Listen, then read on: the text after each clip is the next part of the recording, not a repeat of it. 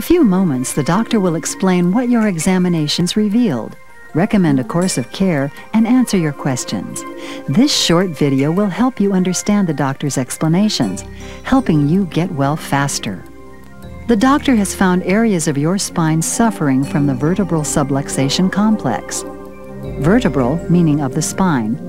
Subluxation, meaning less than a total dislocation. And complex, meaning consisting of many parts. When individual bones of the spinal column lose their normal position or motion, it is called spinal kinesiopathology. This can cause nervous system malfunction when the spinal bones rub, irritate, or choke the spinal cord or nerve roots. Doctors call this neuropathophysiology. These malfunctioning spinal joints and nerves can cause muscle damage in the form of weakness, atrophy, spasm, and scar tissue. This is called myopathology. Damage to the discs between spinal bones, ligaments, connective tissues, and the resulting inflammation is referred to as histopathology. Finally, the joints and related organs and tissues begin a progressively worsening degeneration process. This is called pathophysiology. The vertebral subluxation complex can be the underlying cause of a variety of health problems. Like these rowers, when your spine is functioning normally, each bone moves in perfect harmony with the bone above and below it. When each joint contributes properly, turning and bending is smooth and easy. Special motion X-rays of the spine show how the joints of a healthy spine work together, making it easy to look up and down or bend over to tie your shoes. However, many things can cause individual spinal bones to lose their normal motion and position. When spinal joints are stuck, fixated, and not moving properly, they can cause problems in other areas of the spine. Other joints have to compensate, causing wear and tear to the spine. This type of malfunction can occur anywhere in the spine. In the neck, you can see the bone that has lost its normal motion, affecting the joints above and below. Along with improper motion, there can also be a loss of proper curves. Proper spinal curves help support the weight of the body. For example, the neck should have a healthy forward curve. When the neck loses its normal curve, the ability to turn and bend can be reduced, often resulting in headaches, neck pain, or other symptoms. Interestingly, some animals like the giraffe do not have a curve in their neck. This severely impairs their ability to bend. Other animals, such as these flamingos, have multiple curves. This permits an unusual range of motion and flexibility. Clearly, proper spinal curves are important. Your chiropractic doctor has checked for these curves, plus noted any postural deviations. Besides the loss of normal spinal curves, a low hip, a high shoulder, or a sideways bending of the spine known as a scoliosis are all signs of abnormal motion or position of spinal bones. This is referred to as spinal kinesiopathology. This can set in motion other components of the vertebral subluxation complex. Imagine that these automobiles represent the millions of nerve impulses that travel the brainstem, spinal cord, nerve roots, and all the nerves of your body. Like the cars, when there is no interference, a continuous flow of nerve impulses travel freely to each cell, tissue, and organ of the body.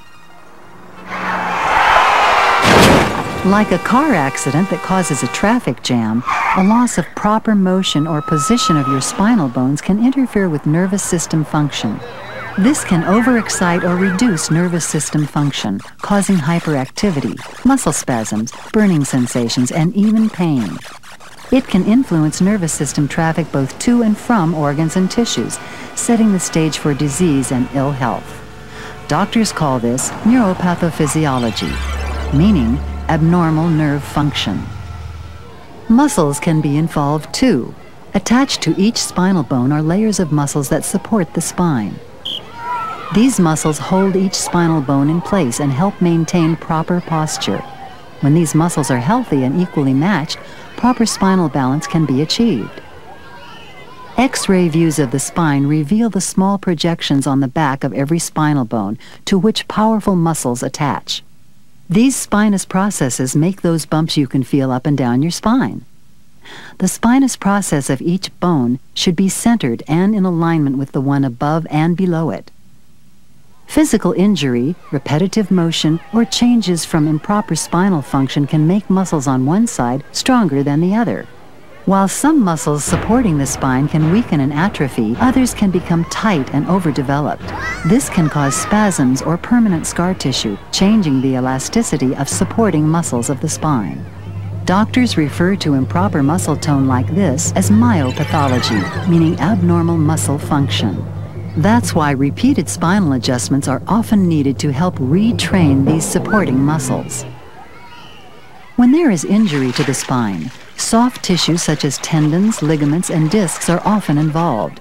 As with a bruise, a sunburn, a black eye, or a sprained ankle, there is a rise in temperature and chemical toxins are released. Like the soft ice cream, the pulpy disc material between each spinal bone can bulge or herniate. Ligaments and tendons can stretch or tear. Bulging soft tissues can put pressure on adjacent nerve tissue. Like a serious burn, the resulting inflammation can be painful and cause the joint to swell. Doctors refer to soft tissue damage as histopathology. With stress or injury to spinal joints, the body responds as it does to a broken bone. Like the mineral deposits in a cave, calcium is deposited on adjacent bone surfaces. If motion is not restored to the joint, the spinal bones can eventually fuse together. Doctors call this subluxation degeneration. This is a side view of a textbook normal neck. Notice the forward curve and the equal disc spacing between each spinal bone. The spinal cord is here, and nerve roots exit from both sides through openings between each spinal bone. When the spine is injured, there is often a loss of curve. Disc damage, soft tissue inflammation, and nerve dysfunction often accompany this condition. Doctors refer to this as phase 1. While this example is in the neck area, the degeneration process can occur in virtually any joint of the spine.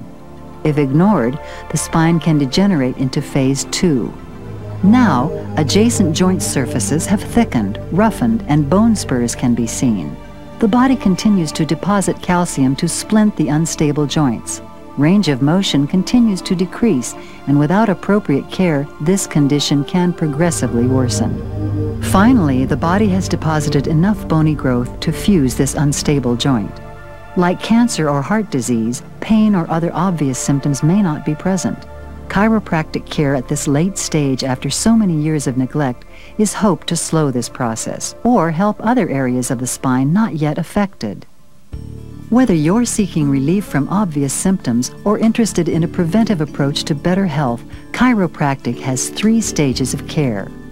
The first type of care is initial intensive care, sometimes referred to as relief or stabilization care. The purpose of the frequent visits over the first days or weeks is to help reduce your most obvious symptoms. The second stage is rehabilitative or reconstructive care. With the most obvious symptoms gone, visit frequency can often be reduced.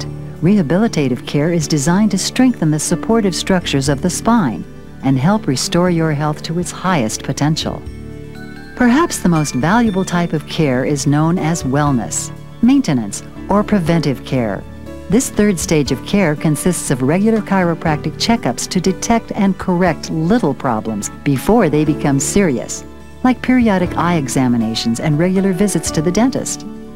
Remember, chiropractic care takes time. Think of it as orthodontics for the spine. Instead of braces, your doctor will use repeated spinal adjustments.